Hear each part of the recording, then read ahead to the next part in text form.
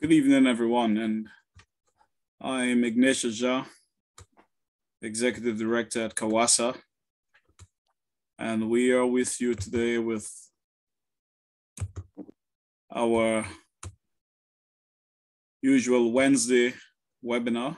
And if it's Wednesday, it's the CAWASA webinar for water operators around the Caribbean, bringing you everything to do with water.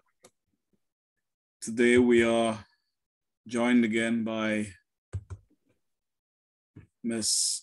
Stacy Passaro, professional engineer, and who is a member of WEF, and only a couple of weeks ago, she was with us. So without further ado, she needs no introduction now, being a staple on our program. I will hand over to Stacy, who is going to tell us about her topic this afternoon. Thank you very much, Ignatius. Thank you for having me back again. I'm glad to be with you this evening. I talked with Valerie a few days ago, and she was looking for the speaker, and I picked this topic because I imagine that you guys are probably very much like the facilities that I work with, that we're always trying to get a little bit more out of our equipment. And pumps are just everywhere. So particularly with our centrifugal pumps, even if we can get a little more life out of them, a few more months, a few more years, and best case, a little bit better performance, it makes a big improvement for our systems. So I thought I would share the things that we've been working on to try to extend the life of our equipment. And I hope that if you guys have additional information, stuff that you've been doing that you want to share with me, I do have my contact information at the end, and I would love to hear from you. So feel free to reach out and share anything that you have to add. So today we're going to talk about pumps, and obviously we use lots and lots of pumps at our facilities in wastewater.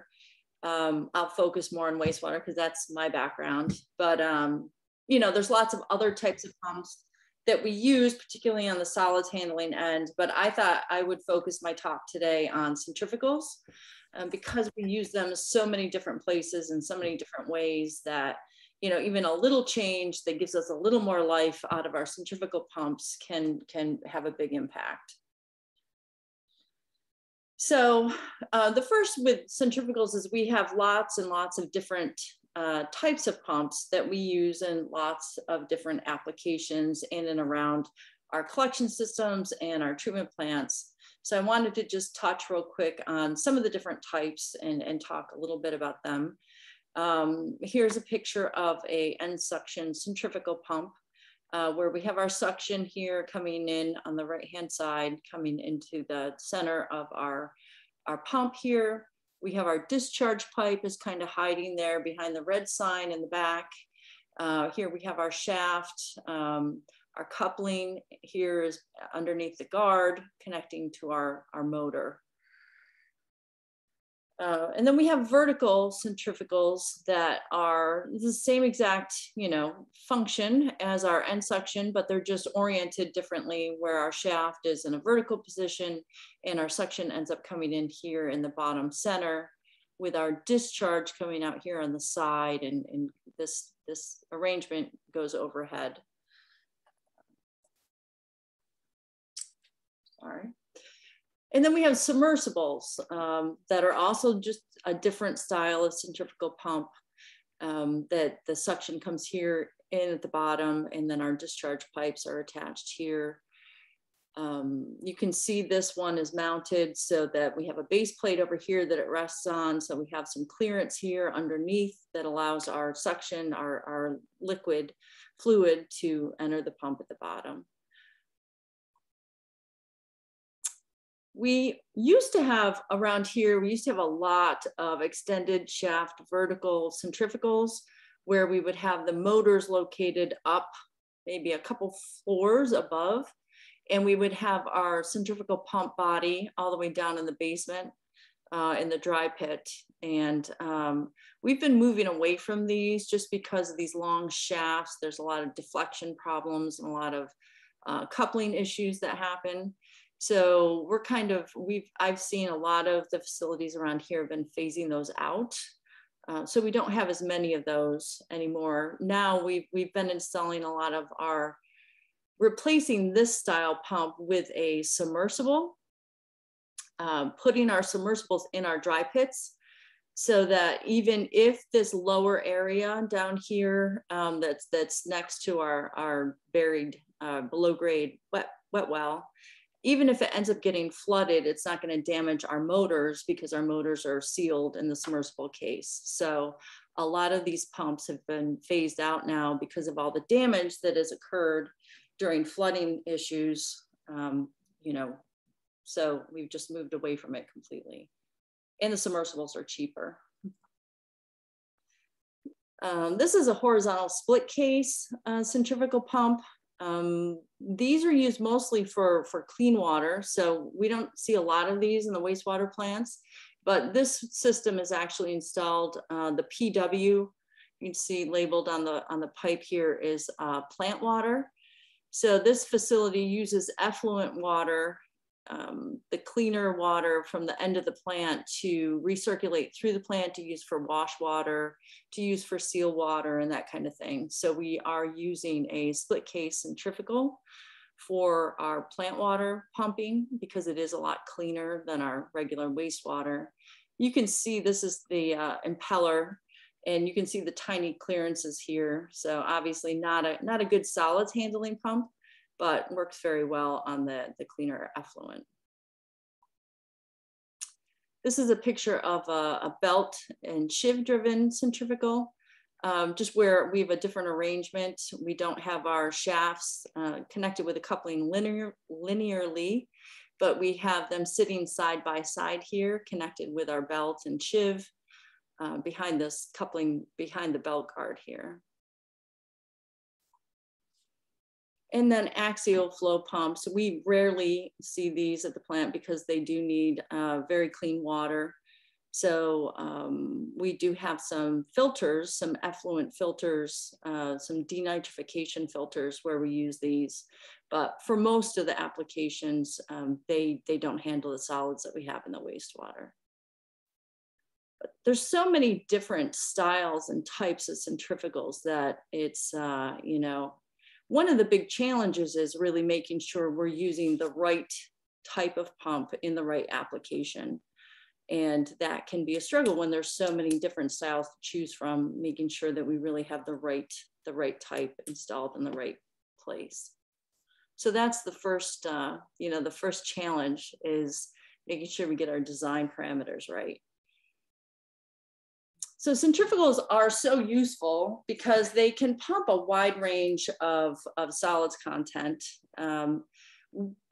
We use them all the way up. We often use them even for our return sludge pumping. Once we get thicker than return sludge, once we're, some of our primary sludges are too thick to pump with the centrifugals. And then once we get on the solids handling end of the plant, of course, we've got to go to more of a progressive cavity or a different style of positive displacement pump. But on the wet end of the plant, we can pump almost everything with these centrifugals. These two pumps here are just trash pumps, pumps that we keep around the plant to pump out tanks. If we need to just drop these down in, maybe we have a tank that won't drain all the way by gravity.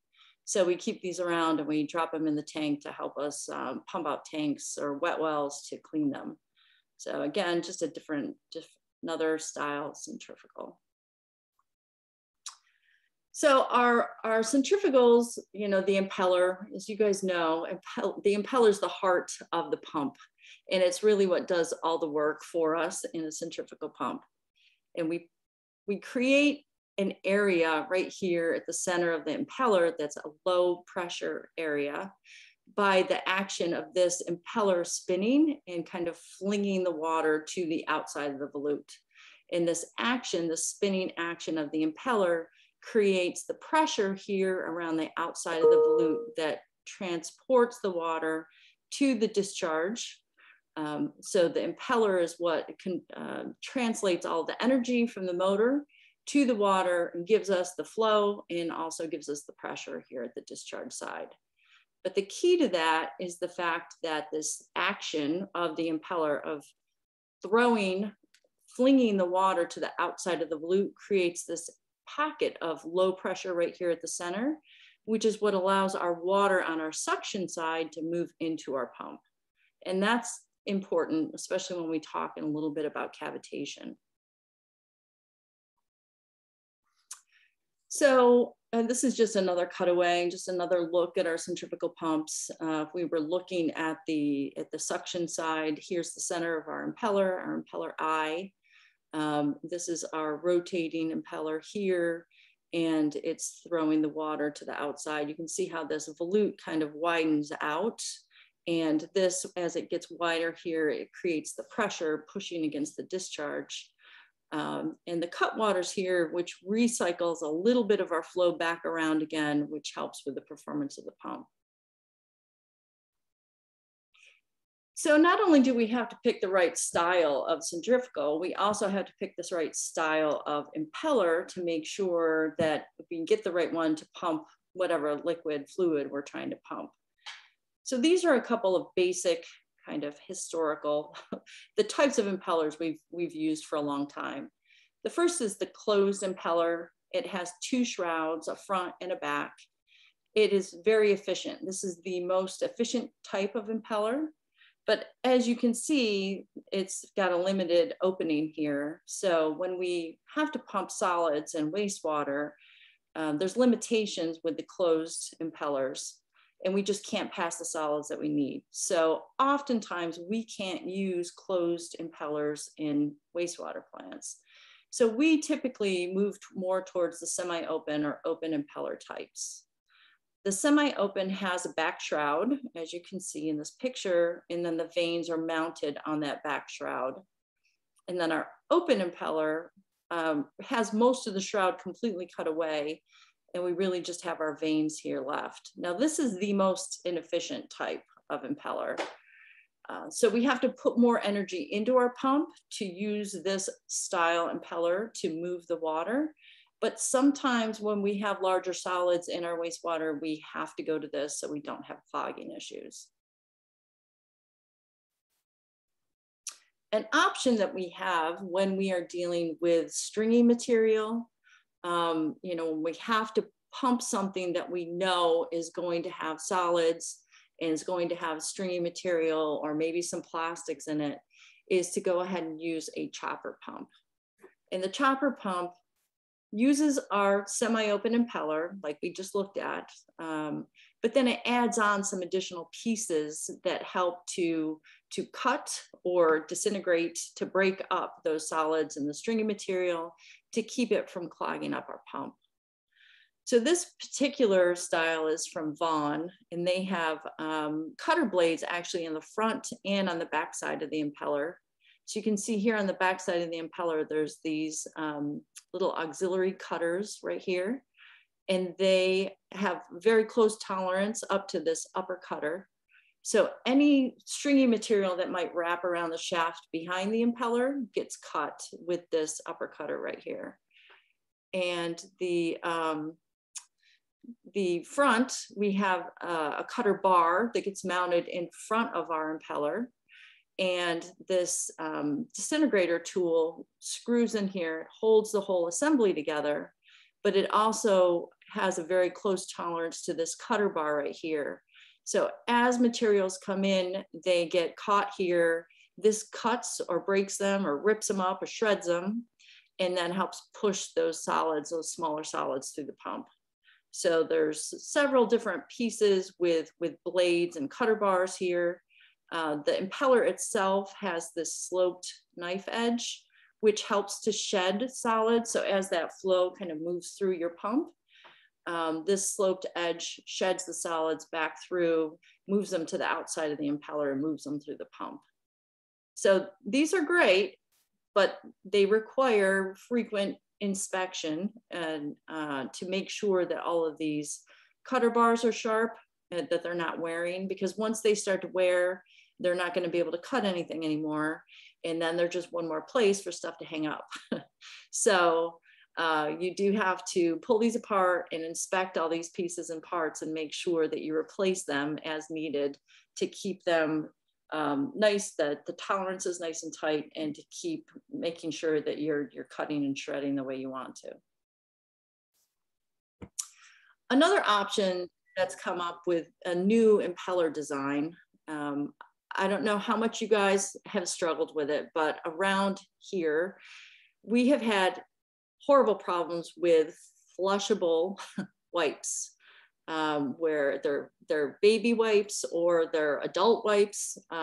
They are labeled as flushable, and people use them and they do what the package tells them to do, and they flush them down their toilets, and they get into our sewers and they get into our pump stations, they get into our plants, and they are not, they're not like toilet paper at all. They don't break up and fall apart in pieces. They are actually made with cloth fibers, with cotton fibers, and they're very tough. They're very difficult to shred or to rip.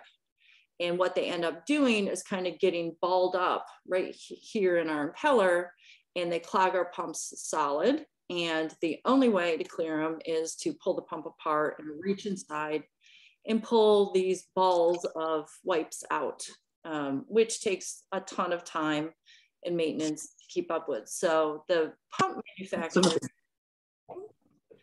Doc is there? What are you doing here? This is a strip all over my arm. Okay. The pump manufacturers have been working on a improved impeller design that can handle the wipes better. So these are two examples of some new impeller designs that are available now. This one is from Xylem Flight, and this one's from KSB. But what you can see, especially in this one, it's very clear with this edge, is they're trying to angle the blade of the impeller backwards so that as the wipe kind of catches on the impeller, as it moves in through the center here on the suction, it is pushed by the flow of the water to kind of keep moving around the pump and push through. So these blades kind of shed it. Their whole purpose is to kind of be able to allow the velocity to carry those wipes through the pump rather than ball them up and kind of collect them there at the impeller eye, so that the pump can just keep passing them. And unfortunately, somebody still has to deal with them at some point in the process, but at least the pump is getting them through the pump, and then they build up somewhere else. But at least we've avoided the problem of the clogged pumps. So there are some new impeller designs that are quite helpful and quite a bit better at passing the wipes. So, you know, once we pick the impeller type that we need, that's going to fit our application the best, it gets installed here in our volute, and it is turned by the shaft, the pump shaft. The pump shaft is guided by our bearings here. It just keeps the pump shaft, allows it to rotate but not to move, keeps it stable. And then we also have a seal here behind the impeller that needs to keep the pressurized liquid fluid in the pump and prevent it from leaking down the shaft and moving towards our motors. So our motors are our drivers for our pumps. They are what provides the spinning motion that moves, that turns our impeller, that moves our water. So our motors are of course a critical component of our pump. Motors, when they run, they generate heat. And so the hotter they run, the quicker they age. So it's important for us to kind of pay attention and make sure that our pump motors are staying as cool as possible while they run, because over time, if they run hot, that will just cause the insulation to break down. It causes your lubricant and your bearings to break down quicker. And it just generally causes your pump motor to age faster. So, you know, most of the motors are ambient air cooled So it's important that they're installed in an area that has good ventilation. These fins, you can see how the outside of the motor has the fins on it. The fins are designed to provide additional surface area. So it's just the more surface area they have, the easier it is for them to expel heat. So if you have the fins and you have good ventilation over your motor, it helps to cool it. Some of them also have an additional fan blade that is mounted right here at the top of the motor that spins with the shaft of the motor and cools, provides some additional ventilation there.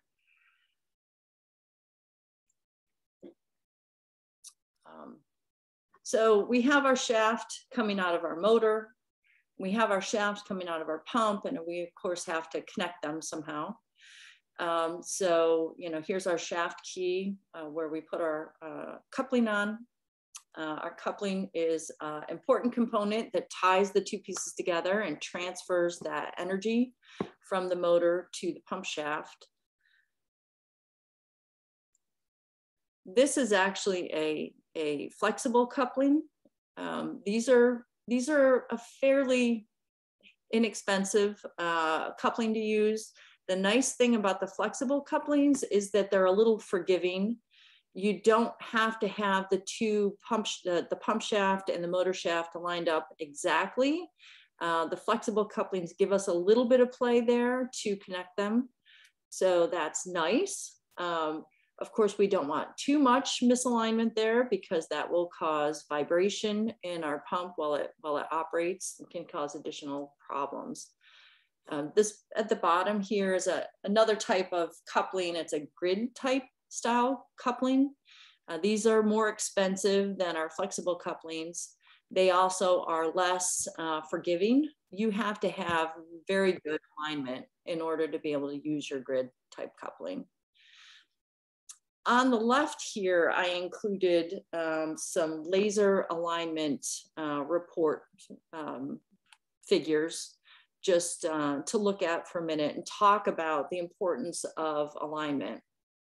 Now, I don't know about you guys. I'm kind of old school, and we've done a lot of alignment with just a straight edge, a ruler. And you physically manually line them up as best you can, and then you use the ruler and you put it on all sides, and you're adjusting your motor to line those up as well as you can. That's old school. When we just did a large upgrade project, we had a laser alignment company come in, and they attached the lasers to the shafts, and then you get these very pretty fancy alignment reports that come out of it. And obviously you can see here that they're measuring in mils, and like a mil, to try to just in your mind picture how big a mil is, they're tiny, tiny measurements. We're being very exact, and they kind of exaggerate the pictures here so that you can see which direction the misalignment's in. But the laser alignment tool, when you have it connected, will actually, you put in your manufacturer's recommendations for your alignment tolerances. And as you change things, it'll change. This will be a frowny face when you start, if you're not aligned. And then as you get closer and closer, when you get close enough and you're within tolerance, then the little frowny face that's red turns into a little smiley face that's blue to tell you that you've got your shafts aligned within the tolerances that the manufacturer recommends. So some new tech tools to allow us to do things that we've done forever with something simple like a ruler, but it allows us to get a lot more precision down. But the ruler still works very well, and that's still a good tool to be able to go ahead and get our alignment done. But alignment is important. I started talking about it causes vibration.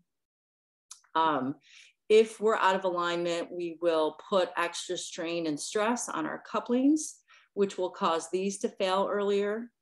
And it also puts extra strain on our bearings because of the way the shafts are pulled during the rotation. If they're not aligned well enough, then it puts extra stress and strain on our bearings, which can cause a bearing failure at an earlier age. So all of those things, you know, kind of stress the importance of really taking your time and making sure on your initial install, and anytime you have to pull a motor and put it back, to take your time and really do your alignment thoroughly to make sure that you minimize your vibration in your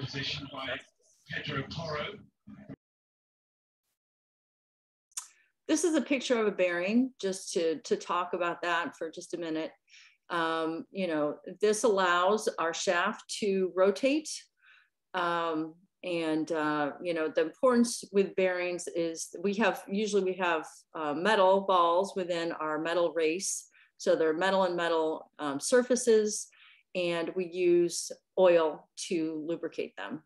So if we have good alignment, we don't have a lot of vibration in our pump, our bearings can last a long time, as long as we keep good, clean oil in our pump for them to operate in.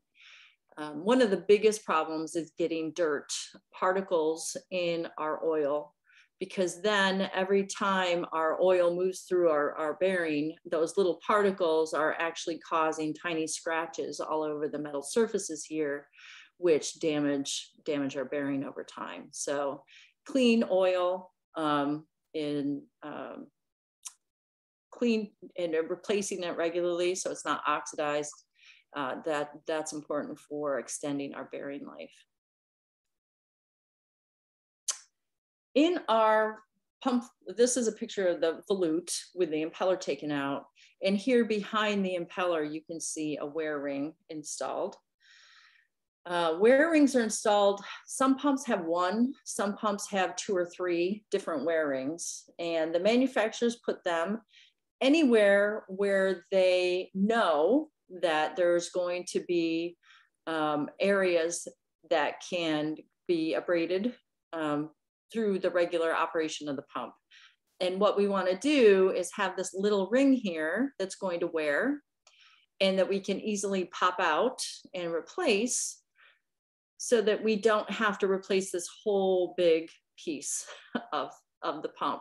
So we're trying to really minimize our costs and have a way that we can renew our pump and extend the life of it by replacing just the wear rings and reusing the bulk of the components of the pump. So for the wear plates, we want these to be new because they allow us to keep really tight tolerances between our impeller and our volute. And that's important for the efficiency of our pump.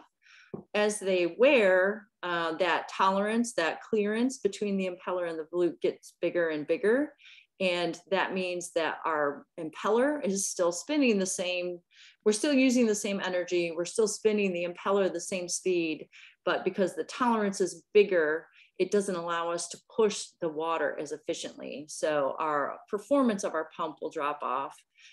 So that's why it's important to keep an eye on the wear rings and on the impeller also, because the impeller, the edges of our impeller veins can wear as well.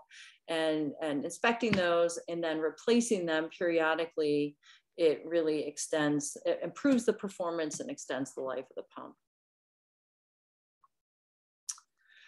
So I mentioned a little bit about the seal between the back, behind the impeller, between the volute and the shaft. So anywhere where we have a rotating part, which our shaft is rotating, and we have a stationary part, which is our volute, it's a tough area to seal. It creates some challenges. So we have a couple different ways that we do it. I want to look at those and talk about how we maintain that to extend the life of the pump. So this is a stuffing box cutaway. And so packing, you know, these are just pieces of packing rings that are installed around the pump. And this is a lantern ring the lantern ring is the place where we attach the supply, the seal water. So we want to have a clean source of seal water that pushes pressurized clean water into our packing ring here, and it kind of distributes the clean water across our packing. And the purpose of the water is to keep our packing cool and to keep the particles that are in the wastewater from pushing up between the packing and the shaft and causing scoring and scratching on our shaft. So this water is critical to cool and clean, keep our shafts clean and really protect them. So once we put this all together, it's sealed down with this gland here, and we can adjust how tight the gland is pressing our packing together with these bolts and nuts here. So when we have our seal water attached properly and adjusted properly, we should be getting 1 to 2 drops of water leaking out of our packing every second. That tells us that there's enough water there to keep the shaft cool, and there's enough water and pressure there to keep the dirt and particles from damaging our shaft.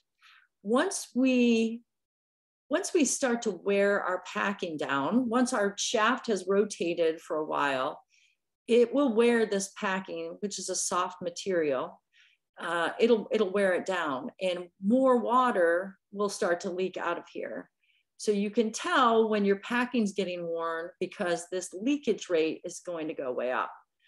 So when you see it dripping more than 1 to 2 drips per second, then we have to adjust our packing glands here, our bolts and our nuts, to tighten that down to put more pressure on the packing rings to make sure we're keeping a good seal there. And eventually we'll tighten it down all the way and we can't tighten it anymore. And at that point, then we know we need to replace our packing rings. So it's important to keep an eye on that. Anytime our pump is in service, we should always have our seal water dripping out at 1 to 2 drips per second. And if it's faster than that, we need to tighten it down. And if we can't tighten it down anymore, we need to replace it. So this is just a picture of our lantern ring, where the water connects to, that distributes the water through the packing. Here are our rings of packing material. These are brand new ones. They're just putting these in here. And then you put it all together, and then you put the gland on it, and the gland is what puts the pressure on it, which causes to restrict causes the seal to form. Our other option besides the packing, if we don't want to mess with all that, if we don't want to mess with adjusting our seal water, you know, sometimes we don't even have seal water there at our pump. So we don't have the option to have packing and seal water. Sometimes we have to go to a mechanical seal. And the mechanical seal is just, it's just another type of seal. It uses springs. Inside it has 2 faces, 2 metal faces that go up to one another, and there's a spring behind it that puts pressure to keep those faces in very close contact. And there is a thin film of water that is between these 2 perfectly clean, perfectly flat metal faces that forms the seal there. The problem with mechanical seals, A, they're a lot more expensive than our packing, but B, when we get the new mechanical seal, we open up the package, all the pieces are kind of loose, and you have to take them and put them together, stack them together, put the 2 faces, and then slide it over your shaft to install it.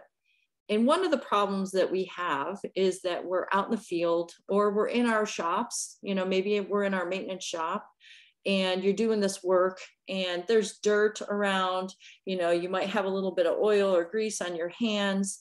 And if we touch those 2 faces that have to press up against each other, and we get a little bit of oil or any solids, any particles at all, as soon as we put it in service, we damage the faces of the seals and they leak, and we've basically ruined our mechanical seal. So it's frustrating because it's very easy to do a little tiny thing wrong that damages an expensive piece. So they came up with a new, I don't know if you guys have seen the new cartridge seals. They're of course more expensive than the mechanical seals were. They're at the high end, but they're already kind of put together and sealed so that there's no chance that you can touch those faces by mistake or get dirt in on those faces by mistake. And so they're a little more foolproof to install. They last a little longer, but they cost more to buy up front. So like anything, there's pros and cons. But our mechanical seals should not leak. If they are operating properly, there is, like I said, that thin film of liquid in that seal face that's keeping the water sealed in, but you shouldn't see any liquid leaking out.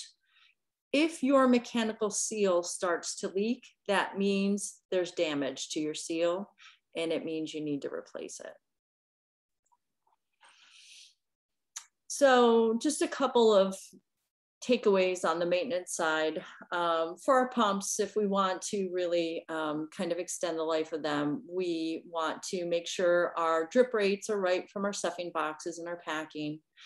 We want to adjust those drip rates to make sure it's the 1 to 2 drips per second.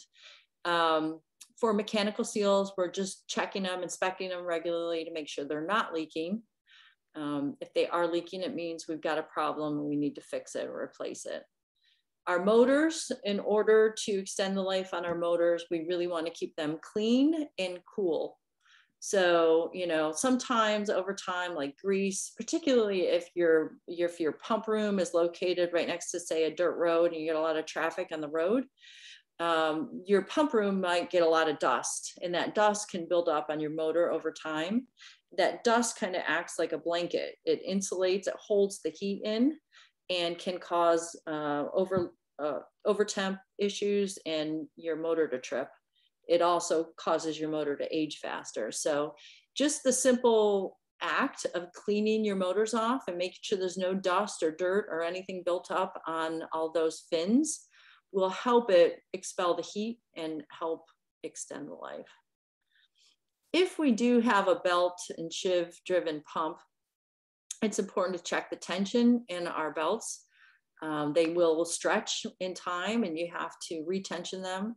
And then eventually they'll wear, so they'll start to get ragged on the edges. And at a certain point, there's usually a little indicator on them.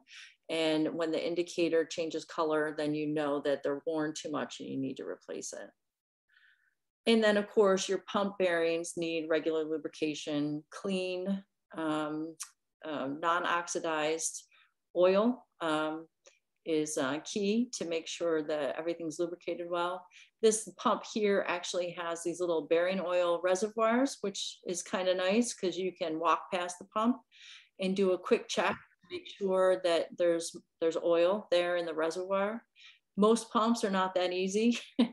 Most pumps, you need to keep track of how old your oil is and change it regularly.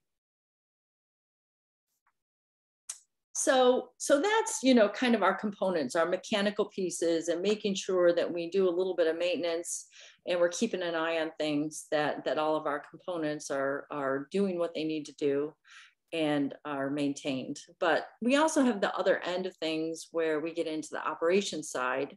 And there's things that can happen on operations that can also damage or decrease the life of our pumps. So I wanted to talk for a moment about suction head and for our centrifugals. There's two conditions that we can install centrifugal pumps in. One is where the pump is actually installed above the water level that it's pumping from. And in this condition, it's called a static, a suction head condition, where it's got to lift the water up into the pump. And then here is a flooded section where the water that it's pumping from, the reservoir it's pumping from, is above the center line of the pump. If you have an option, it is always better to install your pumps with a flooded section. Centrifugal pumps can work in a suction lift condition, but it's a lot riskier. It's a lot easier to have a good installation where it's flooded. So if you have any options and you can make it so that it's flooded, it's probably your pump's gonna last longer. But sometimes we don't have an option and we have to have a suction lift. So, you know, our pumps are rated based on capacity and the amount of head or pressure that they can generate. And pressure head is just a conversion. You know, a foot of water is 0.433 PSI of pressure, or a meter of water depth is 9.81. Pumps need to be primed before they can be put into operation. If we try to run a centrifugal pump and there's no water in the pump, it's not going to work. So it's important that we prime it. And when we say prime it, we mean that this whole suction line and the entire pump must be full of water. And the reason that is because impellers are really good at moving water, but they're not really good at moving air, and they're not very good at all at moving an air and water mix. So in order for that impeller to get started and start to create that low pressure condition at the eye and start to push water out of the pump, it needs to have water to work with from the very beginning. And that's why we have to prime our pumps before we start them. Some pumps that are installed in a suction lift condition will have a foot valve here at the bottom. And the foot valve is supposed to close whenever our pump turns off, so that it holds this pipe and the pump full of water. So let's say we have a pump that cycles on and off. If the foot valve is working right, it will hold the water in there so we do not have to reprime the pump every time the pump starts. The problem with foot valves is that they don't really do great with solids. So in wastewater, we have solids get in the foot valve and it can cause the foot valve to leak. So sometimes if we have our pump shut off, this water will slowly leak out of the foot valve. And then when we go to restart the pump, there's no water in it and we have to go to reprime it.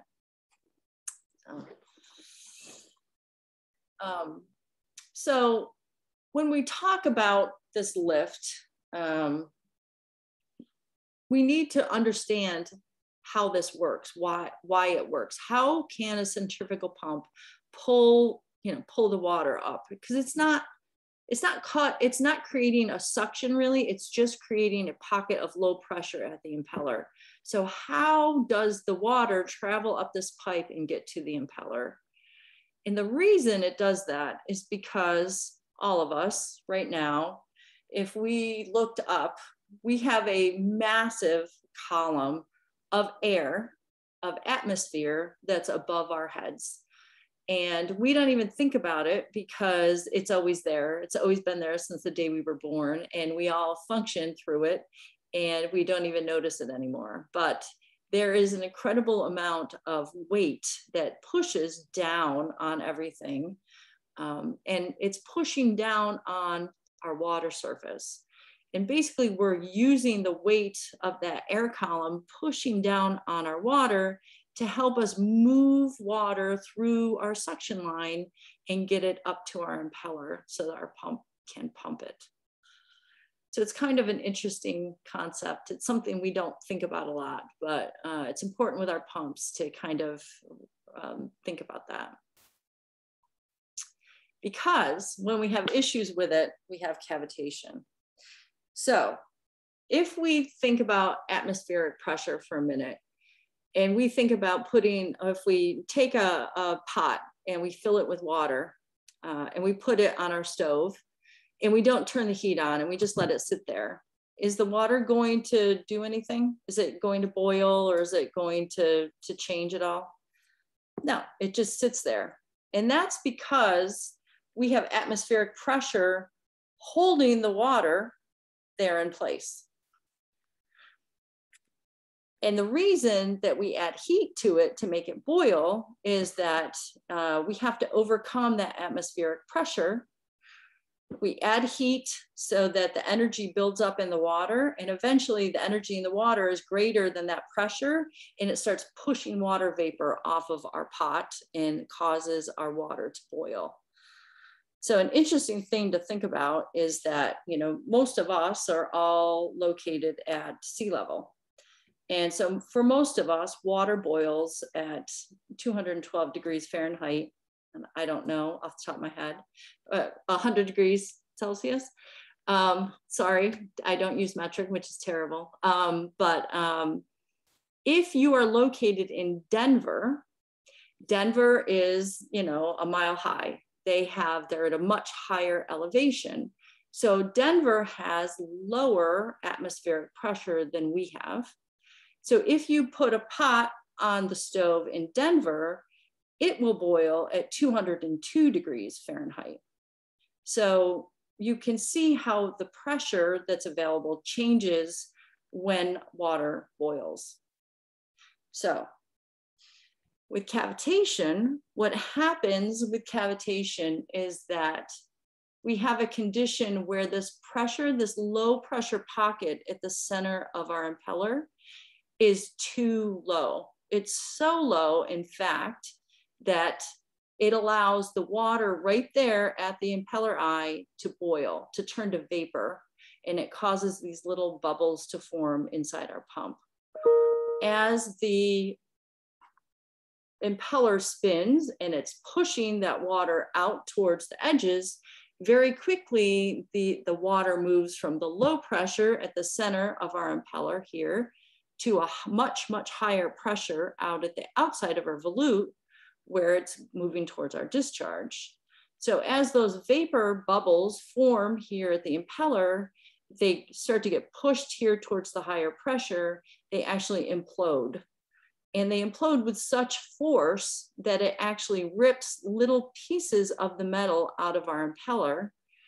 They say that the implosion, the pressure caused by the implosion of those little bubbles is up to 100,000 kilopascals or 15,000 PSI.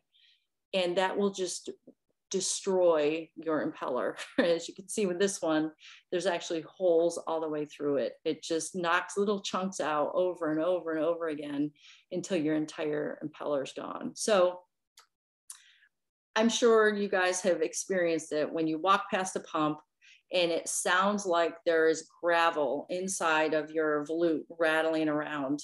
That's not really gravel. That's these little bubbles imploding and destroying your impeller. So cavitation is something that as soon as we hear it, we have to try to investigate why it's happening and stop it, because it will destroy our pump quickly.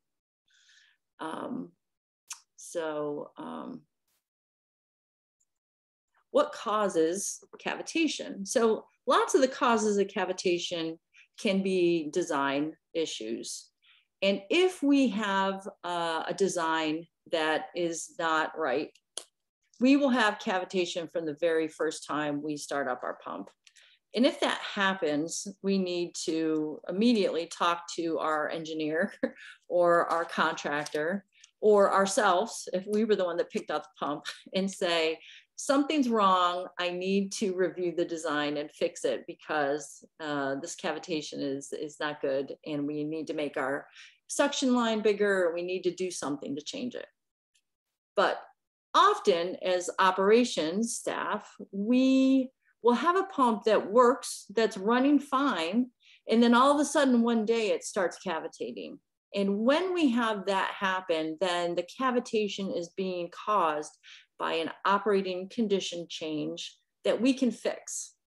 So right away, when we hear it cavitating, we need to turn our pump off so we stop damaging our impeller. And we need to check a couple things to find the source of the cavitation. So the first thing we want to do is check our valves, because if a valve, let's say we took a pump out of service, maybe we did some maintenance on it, we put it back in service. It's pretty easy to sometimes leave a valve maybe not completely opened, to have some blockage, to have a valve partially closed. So the very first thing, it's easy to check, is to go to our suction line valve first, because that's usually the culprit, and check it and make sure that's fully open. Check our other valves too, make sure our discharge valve's open. If it's not our valve, it can be often our suction line is blocked for some reason. Something is restricting our flow through our suction line or causing too much head loss in our suction line. And that is kind of starving the pump from getting enough fluid, which is causing that ultra low pressure condition to occur. So that could be from blockage from debris in our suction line. It could be grit that's accumulated around our suction line as partially blocking it. So those are things that need to be checked and cleaned. And sometimes if we discharge, if we change something about our discharge location, say we had a discharge point, our pump was pumping into a tank and the discharge was flooded, right? So it's pumping against head in this tank. And for some reason that tank is now empty. There's no head that it's pumping against. That is also a condition that could cause some cavitation. So, you'd want to investigate to see if there was any change on the discharge side, but usually cavitation stuff is caused by issues on the suction side of the pump. So there's a couple more things to cover that I thought are kind of interesting things to keep in mind that can help us kind of gauge our wear on a pump or maybe some other issues that could be occurring.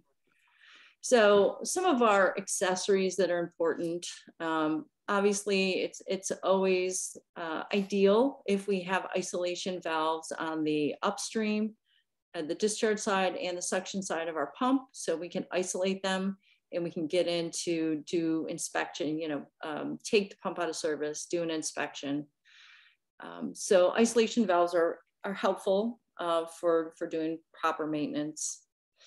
Check valves are a critical piece with our centrifugal pumps. A check valve limits the flow. It will only allow flow to leave the pump. When the pump shuts down, it will not allow flow to go back this way. And that's important because lots of times, like in this situation, we've got a couple of pumps connected, and you can have, if you have two pumps running and then one shuts off, this pump can be discharging and some recycle could be going this way through your line and back through this pump. And spinning centrifugal pumps backwards with flow going the wrong way is not good for our pump. It will wear our pump over time. So we want to make sure we have good check valves there that are operating properly to protect it. This is a check valve with a lever arm. The lever arms are nice because you can visually see the position of the check plate here. So when they're closed, the arm is kind of horizontal, and this means that it's sealed and that there's no flow going through it. When the arm's sticking up in the air, it means that there is flow going through, that this is not sealing this off. So actually, flow could go either way while it's open.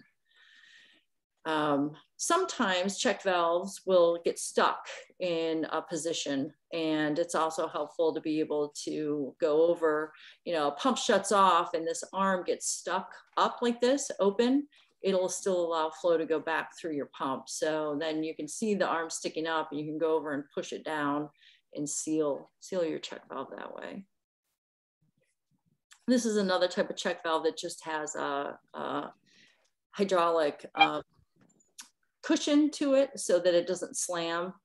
Sometimes if you're pumping against a lot of pressure, when you turn off your pump, it'll slam your check valve really hard because all that pressure pushes it backwards. So these just cushion that and reduce the water hammer from the valve slamming. I did not realize this, but if you do run flow backwards through a pump through a centrifugal pump, you can actually unscrew the impeller nut, which holds the whole impeller together. So we actually had this pump on a job, and it had no check valve on it, and it was water was going back through, and it ended up unscrewing this nut, and the nut fell off. And luckily we had an electrician working in the area, and he heard the nut kind of clanging around in the pipe, and he told us about it so that we found it before the pump was put back into service. Because if the pump had been put back into service with the nut off, it would have started spinning the impeller, and the impeller probably would have flown off, and it could have hurt somebody, and it also would have destroyed the pump. So it's a dangerous situation that can occur if flow goes backwards through a centrifugal. Pressure indicators are helpful when you're troubleshooting pumps. It's beautiful if you have one on the suction side and the discharge side, and they work correctly and give you good readings. I don't know if I've ever seen, there's very few wastewater pressure gauges that actually work well. So we spend a lot of time and money installing them. And then when you really need them, they often are kind of gunked up with solids, and they're not reading really well anyway. But in a perfect world, in an ideal world, pressure indicators, pressure gauges would give us some important information that would help us troubleshoot our pumps. And a flow meter, it's nice if we do have a flow meter upstream. I like to, when we have a brand new pumps that get installed, I like to take baseline flow readings and pressure readings, because when our pump is brand new, it's going to be at its peak efficiency and peak performance. So I like to record that as kind of a baseline condition. And then a couple years later, you can check it again at full, 100% speed, and write down what your flow is coming out of your pump and what your pressures are. And lots of times you will see that you're not getting as much flow out because your impeller's wearing, because your wear rings are wearing, and your clearances are bigger in your pump. So watching that flow through can help you to know when it's time to go ahead and replace your wear rings or inspect your impeller to see if there's wear there. And I just wanted to talk just for a second about the fact that, lots of our wet wells, we've got gravity sewers that drain into them. They kind of sit here for a while, quiet, which allows all of our solids to settle out. And then our pumps kick on and we pump the flow out. Over time, grit can build up in here. We can have debris and garbage and stuff build up in our wet wells. So it's important that we keep an eye on our wet well and make sure that they're clean, because obviously floatable debris can get sucked into your pump and damage your impeller. But you can also have the grit build up to a level where it's either restricting the amount of flow that we can get to the suction side of the pump, or the grit can also start to affect our level measurements, our on-off. If we have our pump kick on when it's mostly full, and then turn off when it's mostly empty, if we have a lot of grit in there that's using a lot of the volume for our wet well, it can cause our pumps to cycle quickly. So they're turning on and off too much, which wears our pumps out. So it's important to check our wet wells to make sure that they're grit and debris free. This is a nice little feature. I've never seen one in a real wet well. This was at a conference, but this has a little flush valve here, so that even if your pump's not pumping, we don't need to pump the wet well out. Well, we have some liquid in here that's sitting. You can open this flush valve and run your pump, and it will circulate the water inside your wet well just to keep everything mixed and not allow all the solids and the organics to settle to the bottom. So I've never seen one out in the field that's been in use, but I thought it was kind of a neat feature that sounds like a good idea, at least at the conference. These wet wells, this is the dry wet well here with the dry well next to it. These again will fill up with grit or, you know, different kind of garbage and debris that needs to be cleaned out. These little centrifugal sump pumps are important to make sure they're clean, because if these fail, then it can allow our wet well, our dry well to fill up with water and flood out, which can damage some of our equipment in our dry wells. So, and that's it. So as I said, these are just little things that we've been trying to keep an eye on and trying to do better at, to try to make sure we're taking care of our pumps and we're getting as much life out of them as possible. But if you guys have things that you've been doing, let me know, and I'd love to share information with you. Aye, that was fabulous. Reminds me of a session that we did some time ago with Operators Without Borders when they were, I think we had some training on wastewater and he did pumps. So that was a good refresher as from my part, but I think we have lots of operators here and I think we had a very good turnout this afternoon. So One of the best I'm sure you would have questions. So please shoot your questions or comments.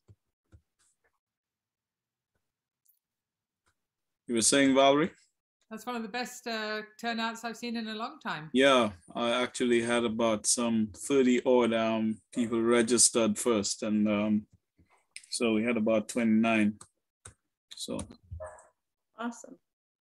Well, if anybody's shy and doesn't want to talk in front of the group, but does want to, just feel free. This is my cell phone, so you can text me, you can email me, and I'd be happy to follow up with you afterward as well.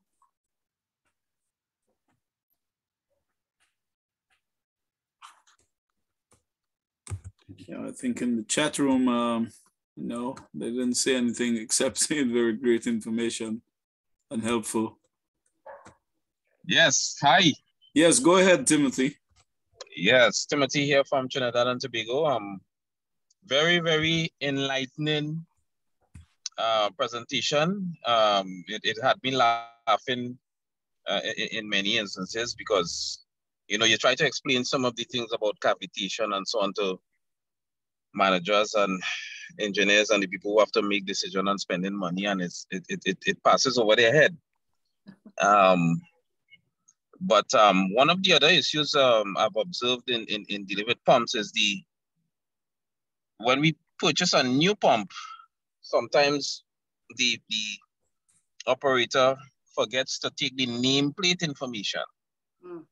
And the nameplate information will have the amperage and the overload rating and so on. And that is something that you have to align with the overload in the control panel. Right. And if that is not done, if something sticks in the pump or jams in the pump or prevents the pump from moving forward, you tend to find that you would burn your motors if you don't have a proper setting. So that was just one of the comments I would have, you know, one of the things I observed out on the field. And that's a very good point. Definitely something to keep an eye on.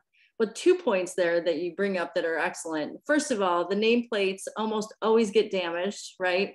Shortly after you get a new pump. So I always beg my operators to get that copied down and stored safely somewhere, because by the next time you go out, you can't read the nameplate anymore, and then you can't find the information you need. So that's an excellent point, to capture that when it's new. And then, yes, there's the whole electrical end of it, and looking at motor overloads, amp draws. My background's not in electrical, so I try to avoid talking about electrical when I can. But those are very important skill sets for operators to have and be aware of, and know how to look at their motor or amp draws to be able to tell to troubleshoot their pumps. just one other reason why operators have to do so many different things, because there's so many different aspects to troubleshooting that really, it's just mind-boggling, you know, all of the different facets that you have to understand to be able to do it well. I think you have a few comments in the chat room. Yep, and I can make the slides available. I can shoot those to you, Ignatius. Sure. Okay. Okay. But of course, we would upload the recording. So for those who missed it and want to review what you said, I think they can always get that recording, which will be out later this evening. I see Gary has a question, Ignatius. Yeah, Gary has a question on the mixers. So you can install a separate mixer in your wet well to keep everything mixed. That little flushing valve there, in theory, should replace your mixer. So if you, you could see from the, let me see if I can go back to that. Oops, I don't think I can. If we, this flushing valve, you should be able to use like a stick from the top of your wet well to press that down right there to open and close your flushing valve. And so if you open that up, you should be able to do all the mixing you need to do with the pump.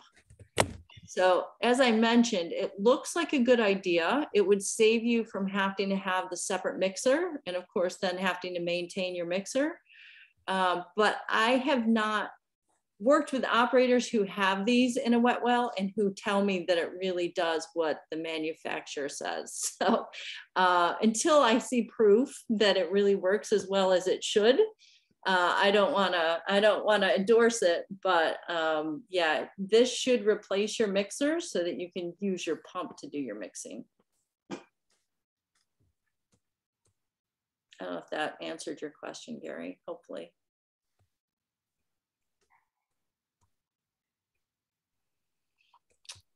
Well, Ignatius, yesterday was International Women's Day, and there's a lot of talk about women in the industry, and I think Stacy has absolutely done us proud.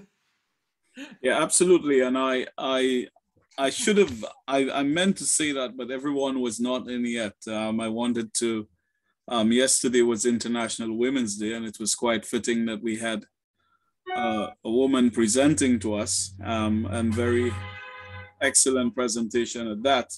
So we would like to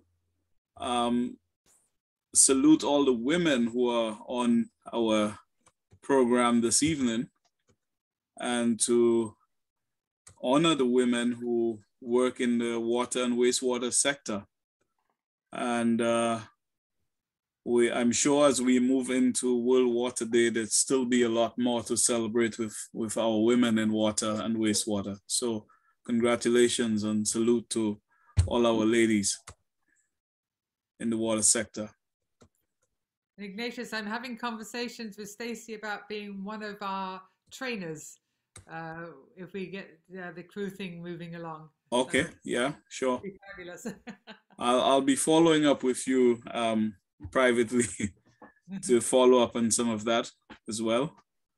We got a board meeting tomorrow, so I'm going to be taking these matters up. And there are some other prospects that I will run by you. I'll call you sometime after my board meeting to deal with these. Fabulous. Okay.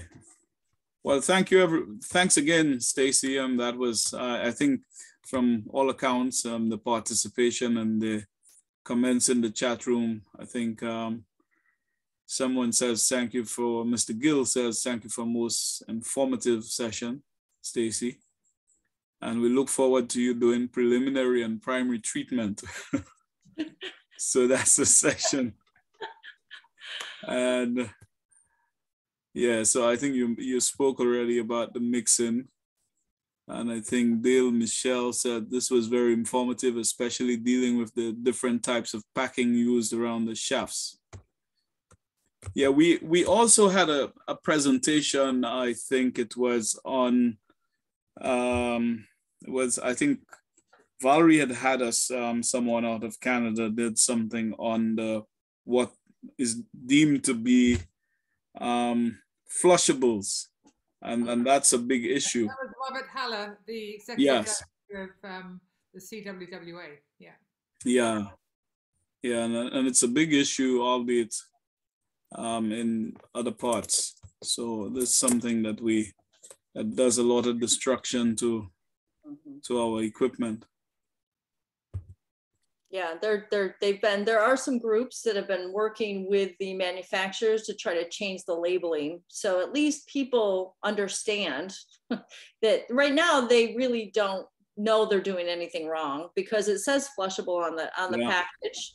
And of course, that's what they do with it. So at the very least, we're trying to change the packaging so that it's very clearly calls out that it should not be flushed down the toilet. But they're also trying to develop new wipes that do disintegrate, kind of more like toilet paper, that don't have the fibers in it that cause so many problems in our pumps.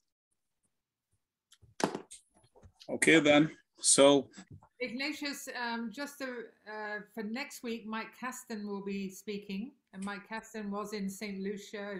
He was in Barbados, working with BWA at some point with me, with Operators Without Borders.